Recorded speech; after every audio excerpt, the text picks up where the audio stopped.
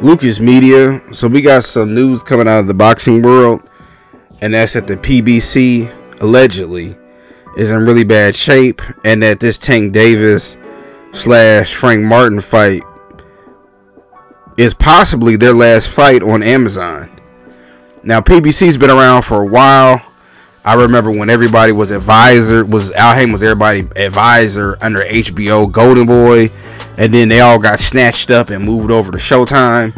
They was on Showtime for many years, had some of the biggest fights over there, and now they have moved over to Amazon. Now, that move was strange because Showtime, it was like, especially around last year, it was like they just stopped promoting fights, and people was doing mega fights from their iPhones, promoting them. There was no press conferences. You could tell that the budget was gone. So then we heard that Amazon would pick them up, and they end up moving to Amazon, but there's really no dates like that. Us fans, we was waiting, and it's all the way really until June when you about to start to see some action, and that's with Tank Davis and Frank Martin, and then David Benavidez fighting on the undercard as well. My bad, I forget his opponent off the top of my head. But now we're hearing, like I said, rumors coming out that this may be their last fight on Amazon. And I also heard that Amazon's not actually putting no bread up like how Showtime did. Showtime would give, Al Haymon, we'll just say hypothetically, 80-90 million to put on fights. And now there's rumors coming out that Amazon is really making the PBC get everything out the mud to where they're not paying them. It's strictly off of pay-per-view sales and, at the gate. And I'll say this before, if this is their last fight on Amazon, I really don't care. I'm a boxing fan, and I could care less if it's on Amazon, if it's on the Zone, if it's on True TV, if that still exists. They could host the fights on Nickelodeon for all I care. As long as the fights are available, I'm going to watch them. I am not a loyal fan, like how some like, oh, I'm the Zone, I ain't Showtime, or some people's like, oh, I'm Showtime, I ain't the Zone. Y'all remember when they had that war several years ago? Yeah, no, I'm here for us. I'm a fan, and I don't care where it don't matter to me what network they own.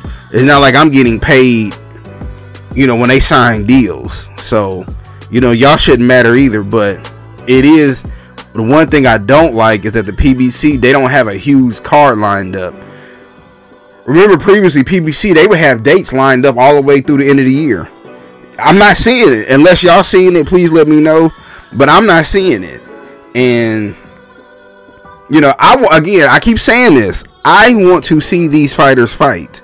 Tank Davis needs to be fighting more than once a year. What the hell happened to Keith Thurman? Earl Spence doesn't fight that often no more. Leo Santa Cruz, Gary Russell, the Charlos have gotten old. The name is Demetrius Andre is still with them now.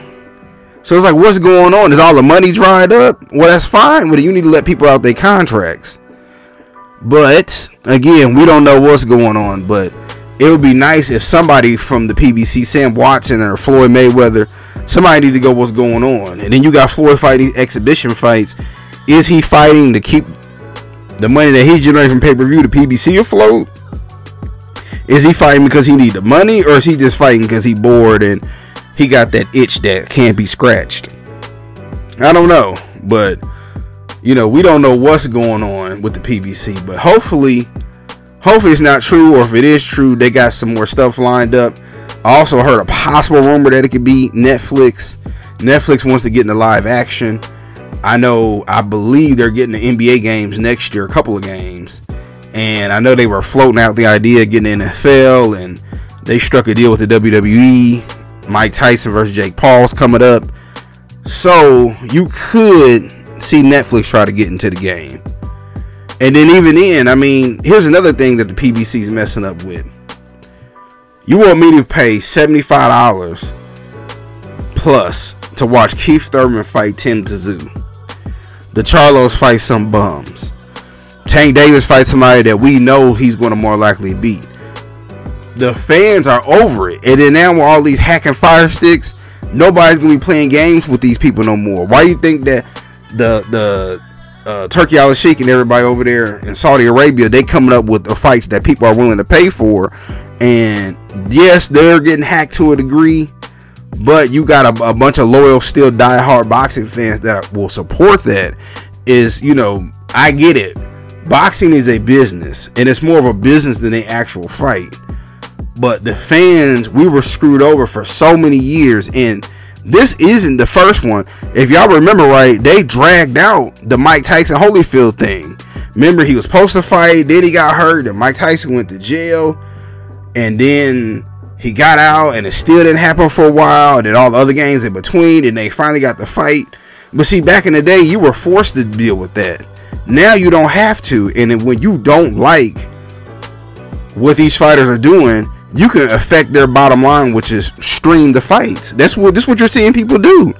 I know plenty of people that don't be paying for fights, and you know, these boxers, they were so spoiled with how the old model is, but times have changed. The world changes every so many years, and now, you know, we like the drama that comes with boxing. Let's keep it real. But we're not willing to pay for the matchups that we're seeing, unless it's the people that we want to see. If you get Shakur versus Tank Davis, people are going to pay for it. Tank Davis versus Devin Haney, people are going to pay for it.